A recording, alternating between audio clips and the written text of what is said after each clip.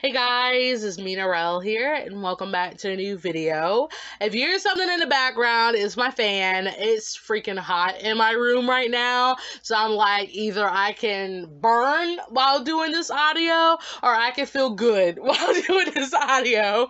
So, anyways, this video is my half of an art trade that I did with my best friend, Miss Venomous Cupcake, also known as Briar Arts on Instagram. Of course, I will link everything that she is in my description box below. If I do anything with anybody, I make sure to flood it with their links because all the people in which I love and cherish, they are all worthy to check out, and her, including her art, is just stunning, and everything about her is just wonderful, and I really believe that you guys will love her as much as I do if you check out her links down below. So, for our trade, we actually tossed and turned a lot of ideas of what we wanted to do because me and her do a lot of art trades and our themes are actually quite cool, but for this one, since we haven't done one for so long, we were like, what do you want to do? And she actually suggested, how about canon and non-canon ships? And I'm like, that works, because if you guys don't know, me and her have like a love of putting our characters in different scenarios and just imagining how well they would get along with each other, and you know what the relationships could possibly be with our characters, whether it's our own ideas or if it's our ideas together. And I feel like this theme really represents us, actually. So I was very excited to do it. So the ship she wanted me to do was a non-canon ship, and it's of her OC Sarah with Claude from Black Butler. And let me just say, he is a handsome spider babe who had a lot of needs that I tried to please for him, and hopefully all those needs were met in this drawing because I was struggling for reals while drawing him.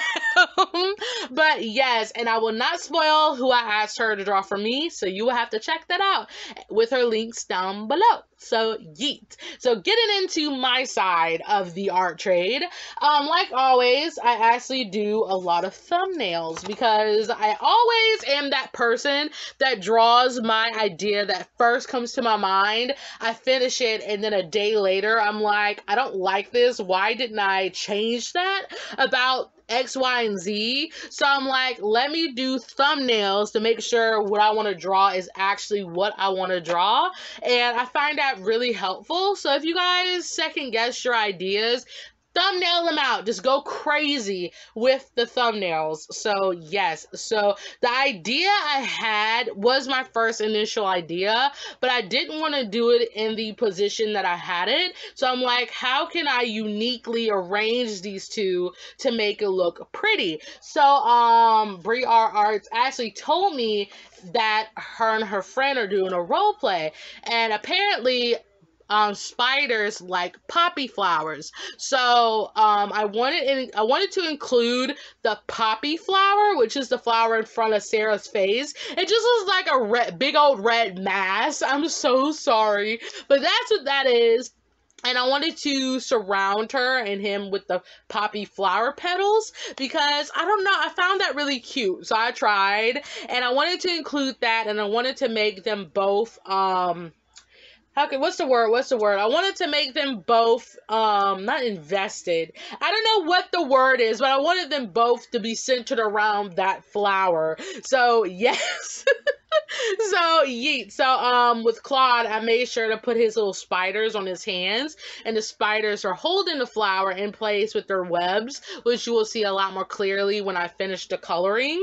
But all in all, I really like how my concept came together. I added a freaking background because I'm the queen of just doing color blocks, because backgrounds, I didn't say black grounds, backgrounds scare me like legit, they're scary. And I tried to go off reference pictures of like the flower gardens in Black Butler, and I'm like, you know what, I know what a bush looks like. I'm just gonna draw a bush, add a sky, and we're done. So yes, and yeah, so as for the supplies, which I try to talk about but I always fail to mention, this was drawn on some cardstock. I don't know the brand of this cardstock because Walmart ran out of my Georgia Pacific cardstock, and I was mad, so I had to go with a brand that costed a lot more than Georgia Pacific, which I'm like, what? That's ridiculous. But that's what this is. I drew it with a normal mechanical pencil, inked it with a Micron and a Sharpie fine point pen. I colored it with Copic marker and a Hoo-Hoo marker and with Claude. Knowing me, I forgot something. I forgot that most of my black markers are dead, besides the ones I used on Sarah, but since I didn't want them to blend together, I decided I'm just going to bite the bullet and just use watercolor, which you're seeing me do now on Claude's tucks. And if you guys don't know, watercolor or anything water-based on cardstock is just death waiting to happen. So by the grace of God, everything worked out. I made sure to wait for the color to dry before adding on any more layers, because I knew if I did that, the paper will start ripping. So I believe that's a nice thing to remember. If you guys can afford actual watercolor paper, and if you just have cardstock, wait for the layers to dry so your paper can, you know, soak it up, and then you add more so you have a higher chance of the paper working for you, not against you. So yeah, and then I use some Sakura Jelly Roll for the highlights, and I think that's pretty much it for all the supplies. I use pretty much the same supplies for all of my drawings, so there's really nothing new. And yeah, so now it's my time to gush all over Briar Arts, because whenever I do art trades, I always do that with the people that I do them with, so it's nothing new. So if you guys don't know, Briar Arts used to go by the name Miss Venomous Cupcake. Me and her actually met a while ago. I think it was back in 2012. 212, I believe. 212 or 214. It's between them years. That we met. And originally, I was a fangirl of her like no other. So, I think I actually gave her my first fan art I did for her, with just her on like a unicycle, because I remember her saying she liked circus. She liked the idea of a circus and circus themed stuff. So I decided to do that for her and posted it as a video, and she was like, oh my gosh, and I'm like, she talked to me.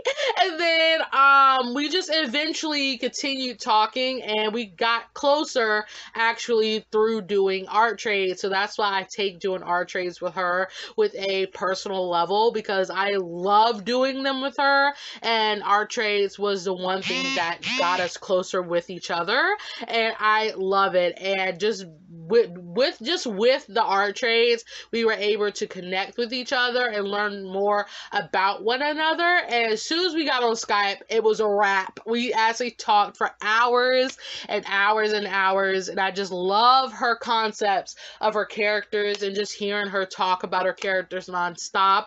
And it's just so mesmerizing, because she really goes all out with who her characters are and why they are who they are, and it's just mesmerizing to hear her talk about them. And I wish all of you guys could hear her talk about her characters, because it's just, oh my gosh, I can't even. So she inspires me in more ways than one, and she honestly is a big supporter of my art. She helped me a lot of times understand a lot of the stuff I didn't understand, and she really has been a art mother to me. So that's how she got the nickname Mama Cupcake, because she is a mother of art to me, and she is just so awesome and so sweet. So please go check her out. She's amazing, and I just love her a lot.